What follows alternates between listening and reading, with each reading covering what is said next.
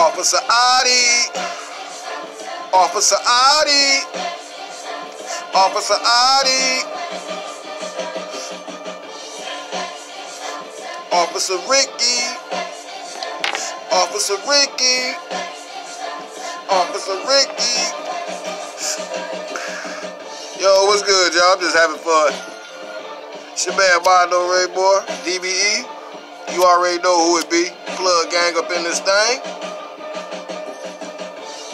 These are my thoughts, my final thoughts, hopefully, on Bigg and Ahdi Boo. So after watching the, seeing the battle, even seeing the champion podcast afterwards, or whatever, recap I should say.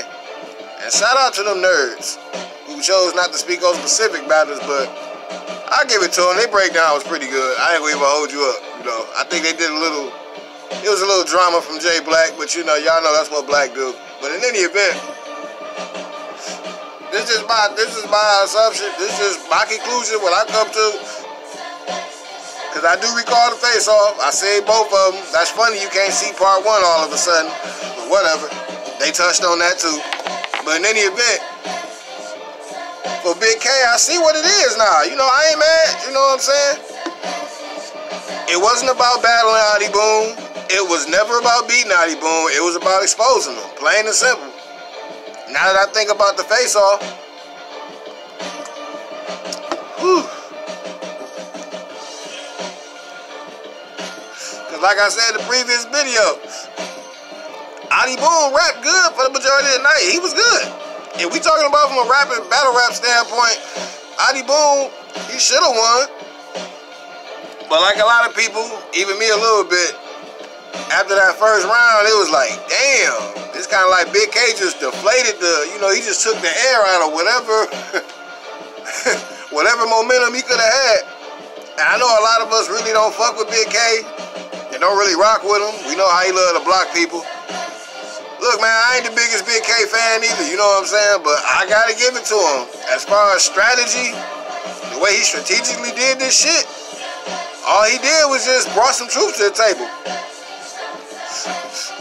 And let's be honest, we branded a lot of cats as rats and tattletellers without no real concrete evidence.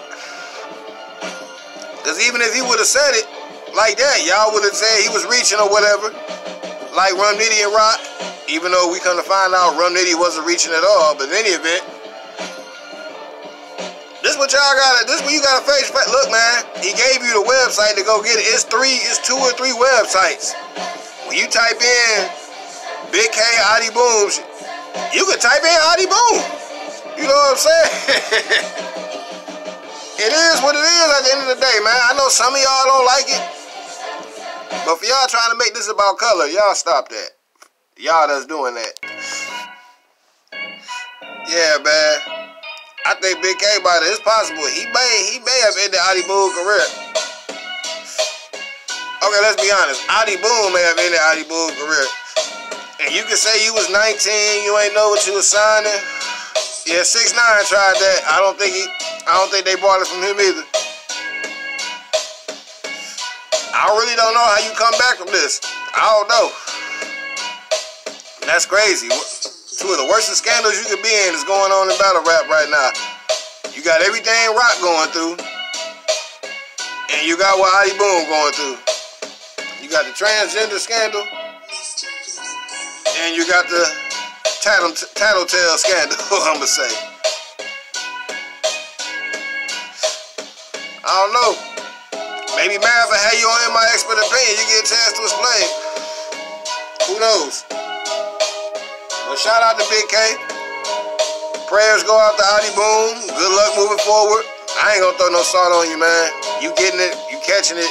Everywhere, it is what it is. You gotta get what come with it.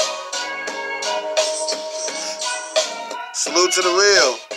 Shout out to my DvE fam. Shout out to Miss McCray all day. What up, Pride Time B? I see you. Intelligent Cycle. Thizzle Young. What up, T-Bull? The Bootleg King. Phone Jones. Shout out all my peoples, man. It's your man Mondo Ray Boy. I'll get at y'all in a minute. Peace.